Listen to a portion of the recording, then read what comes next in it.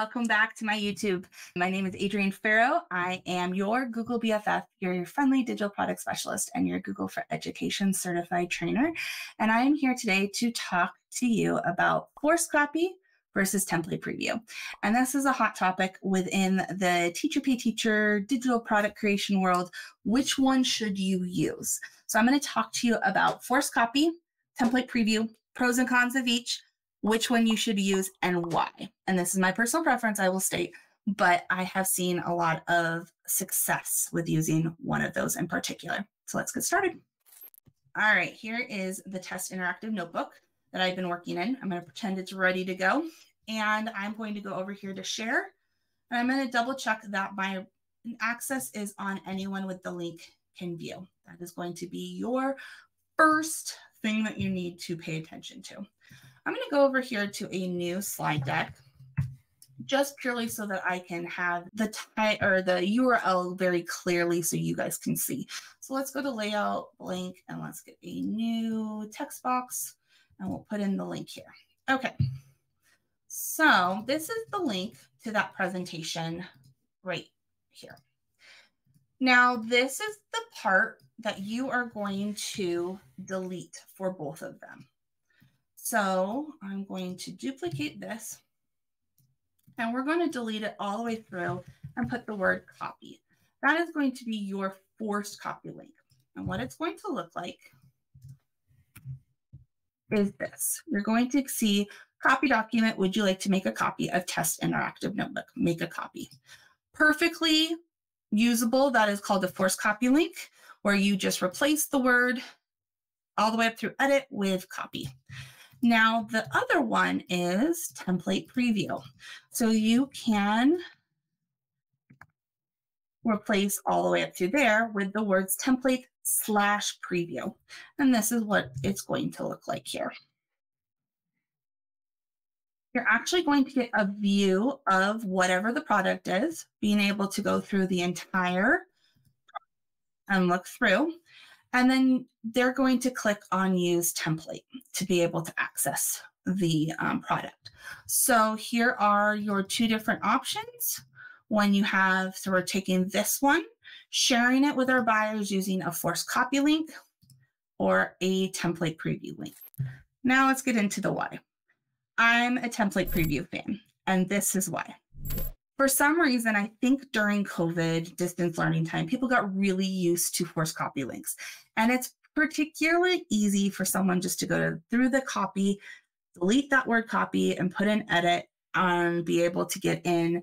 And that's why it's really important to have yours as anyone with the link can view. But there's just more changes that can get made. You get more access requests. It gets annoying. So template preview seems to cut down on that. And that is the #1 reason why there's no rhyme reason or hardcore evidence. It's just anecdotal evidence on why that one is a little bit better. But it seems to work out. So here is that template preview one. And one of the main reasons I really like that template preview is this use template button. It clearly shows, okay, I'm a buyer, I'm looking at it. I know this is the product that I'm looking at. This is the one that I want to make a copy of.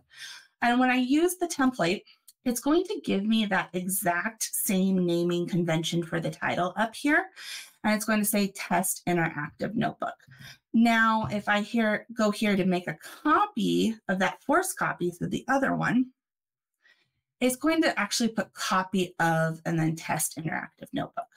Now, while that might not be that huge of a difference, for me personally, because I am a person who likes to keep my drive organized, that copy of annoys me.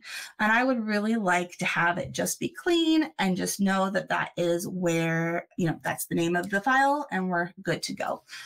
So again, personal preference really. However, I have seen more success with template preview, primarily for 2 reasons. One is that there seems to be less errors on the buyer's end for making a copy of that, accidentally getting into edit, or just getting those annoying I need access emails. The other thing is I think personally, it's very professional to show what your product is, even if they're like going from a PDF preview or whatnot. You're showing your buyer and you're saying, hey, here is the product. Go ahead, make a copy of the template, and then here you go. So go ahead and give template preview a try. I have found great success. Legitimately, like maybe 0.5 or even 0% error rate. It is extremely, extremely successful. I will say one caveat is that it is different process in Google Forms to make a forced copy or a template preview. I do have a YouTube video that specifically goes over Google Forms, and I'll link that down below. But again, it's the same concept of forced copy and template preview, but it's different practice of where you actually grab the URL and make that copy. Hope you loved this video. It was helpful. Go ahead, please like and subscribe. It helps me bring more content to you. And I have a free Digitize with Google Masterclass. The link is down below. As always, go ahead and find me on my website, www.adriennefarrow.com, over on Instagram at especially techie, or right here on YouTube. And we'll see you next time. Thank you.